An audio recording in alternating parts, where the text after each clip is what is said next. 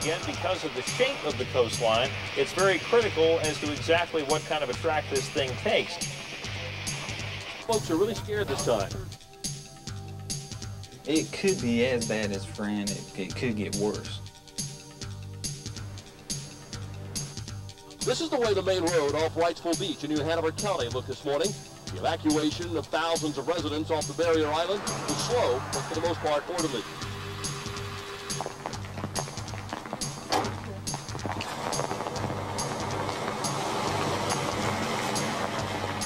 We just wanted to tell you that the road's flooding up here in Salisbury, and it's going to be tough to get across the bridge too much longer.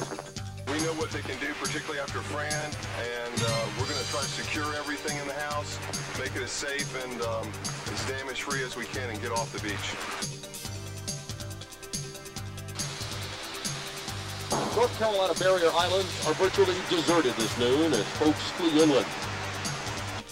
I'm here on College Road and New Center Drive, and we're taking a look at the crowds getting out of town. You can see down the road here, at least a mile and a half is about all I can see, and there are cars solid from that point forward. The lights are still on, however, and people are having to wait at certain times, like these young ladies here. Are you getting out of town? Yes, we are. Where are you going to go? Chapel Hill.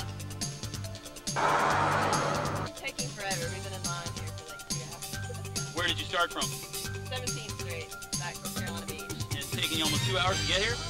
Yeah. You can see it's very slow going from this point forward on College Road, and just up the road is where you get on I-40. There have been lines there, of course, all day long as well, but I think once you get on I-40, it's probably bound to start going a little faster.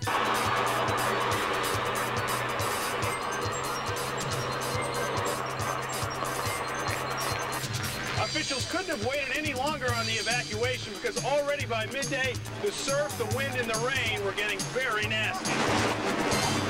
The hours of continuous rain made the mass exodus even tougher. Already flooding rain from Hurricane Floyd made many Wilmington streets impassable, something many motorists found out the hard way.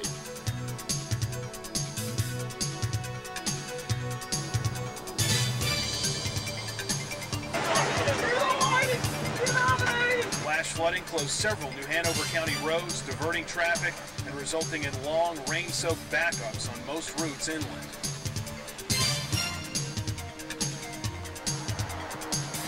For residents who stay, the only thing left to do now is hunker down and pray.